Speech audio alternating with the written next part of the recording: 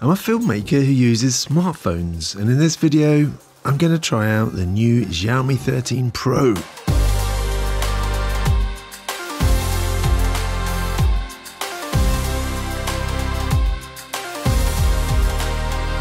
When I started this channel, my only camera was a Samsung S9, and the curved display of the 13 Pro makes this phone look a little bit like a larger version of the S9. It's very shiny, which looks nice until you start getting fingerprints on it.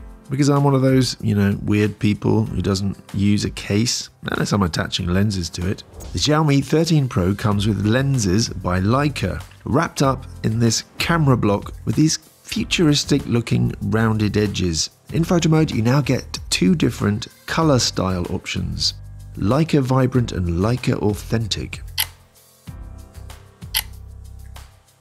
In the camera app, in photo mode, there's a button here, so just tap that to switch between the two looks. If you want to use the Leica looks on a video, tap the filter button and it's the first two options, this time called Leica Vibrant and Leica Natural. The downside is that you are limited to 1080p and 30 frames per second when using these color filters. The Xiaomi 13 Pro main camera has a Sony IMX989 1-inch type sensor with 50.3 megapixels.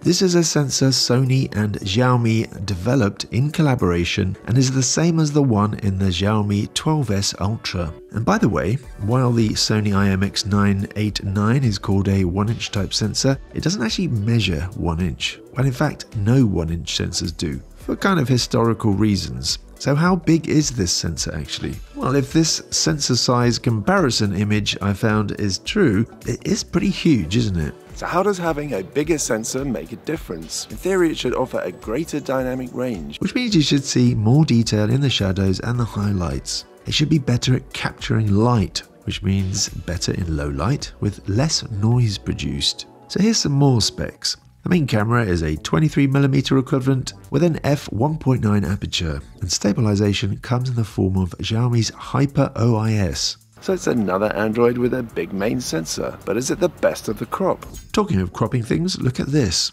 Let's head over to Pro mode because some settings and features are only available in this mode. But the first thing I noticed was how much digital stabilization crops the image. Because in Pro mode you can go into settings and turn off stabilization. And now you can see how much extra sensor you get. It's quite a big difference, isn't it? So that gives you an idea of the amount of pixels that you're going to be losing when you have the stabilization switched on. In both Pro and regular video mode, the 13 Pro can shoot 8K at 24 frames per second. With 4K or lower resolution, there's also 24, 30 and 60 frames per second available.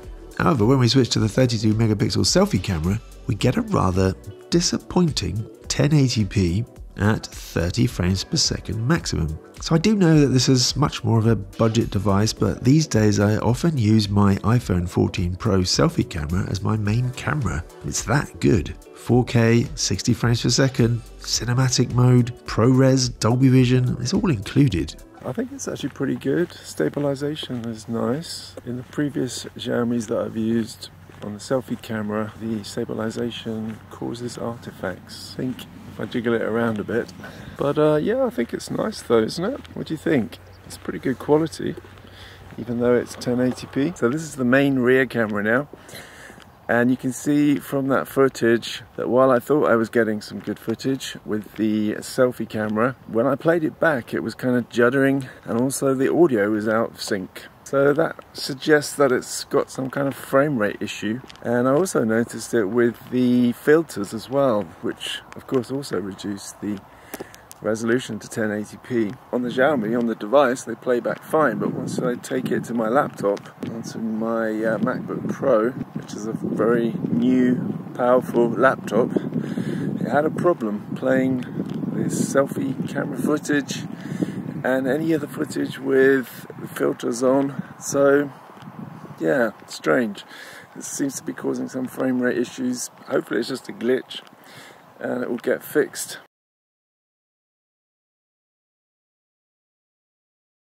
I think it's actually pretty good. Stabilization is nice. In the previous Xiaomis that I've used on the selfie camera, the stabilization causes artifacts. But I think if I jiggle it around a bit, it doesn't actually seem to cause any artifacts. So that's pretty good. It is a bit strange that it's limited to 1080p and 30 frames per second. If you consider this as the, it's got a decent processor, Snapdragon 8 Gen 2. It's got 32 megapixel sensor, so you should be capable, I would have thought, of producing 4K footage. 30 frames per second I can live with, but yeah, I think it's nice though, isn't it? What do you think? It's pretty good quality.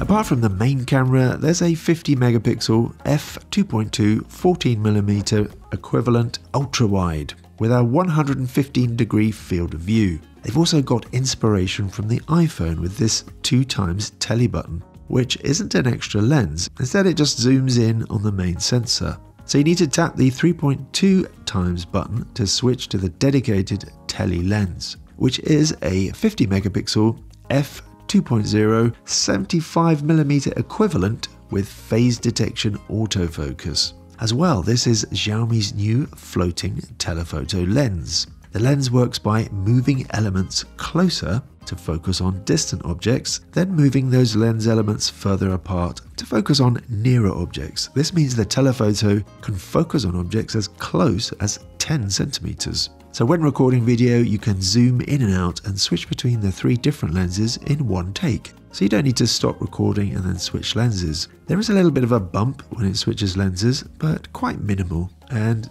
I would say just about comparable to my iPhone 14 Pro. For photos, the maximum zoom is 70 times, but the image you get after about 20 times, it is pretty messy. For video, you can go up to 15 times zoom. The quality of the image at 15 times zoom is not the best, obviously, but it might just be acceptable if you really need to zoom in to get that shot. Portrait mode for video is now enabled using this F button. Tap the button and swipe to apply how much bokeh you want. The lower the number, the more blurry the background. So when I tried to use this in the main camera, I didn't really notice any difference. It seemed like it's not really applying any blurry background at all. I did notice a little bit on the selfie camera, but perhaps this is something that hasn't yet been fully upgraded because this is a test version that they're sending to me and it's all going to be fixed up later, hopefully. Otherwise, it's not really much use as a feature. So you can use this on the main camera and you can use it on the tele lens and the selfie camera. So I went out and shot some video using all the cameras. I tried regular video mode as well as pro mode.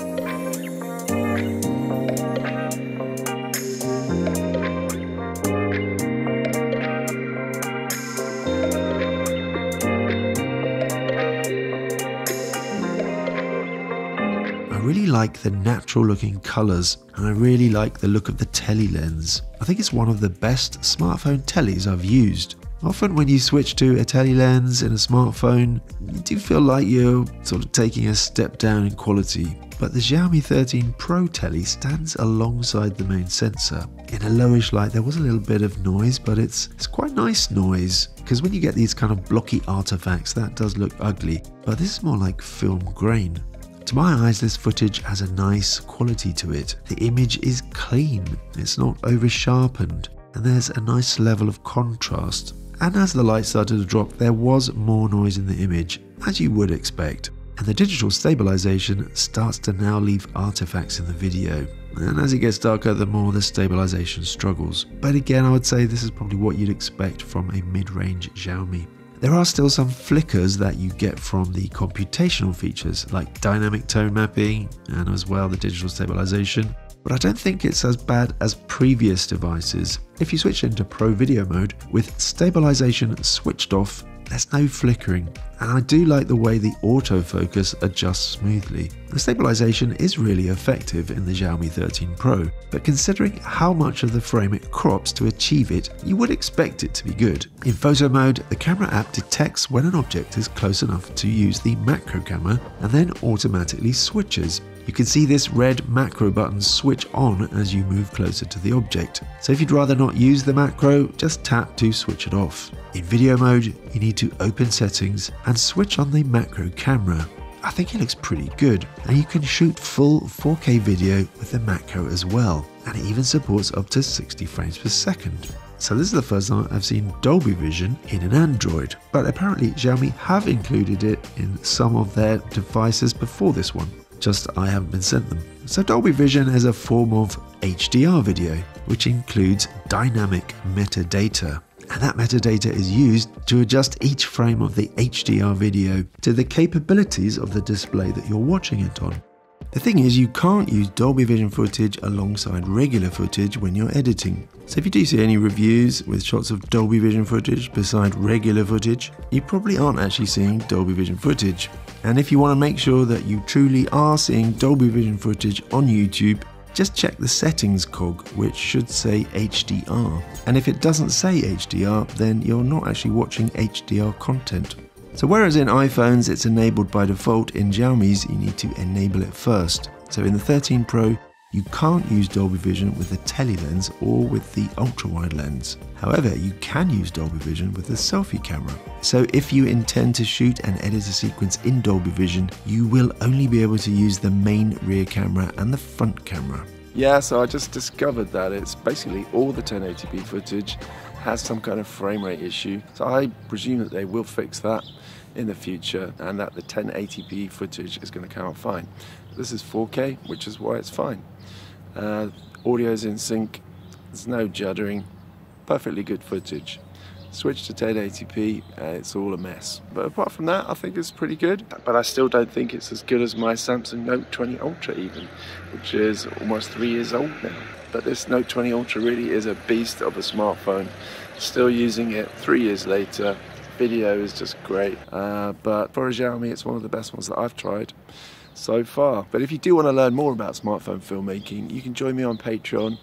We've got loads of books to download, video lessons. Just started the 9-day course for beginners, which will take you from complete beginner to more advanced techniques for filmmaking. And I've done it in a very simple, easy to comprehend way. Other than that, I'll just see you in the next video that I see you in.